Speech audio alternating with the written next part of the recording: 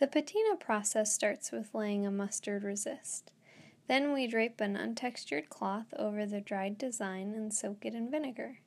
Soon you'll see my son toting over the weaponized baby gate he just broke. And now he's hitting me with it. We have to make sure there are no air bubbles between the knife and the vinegar for even oxidation. After a few hours, we remove the dried cover, revealing a blackened knife.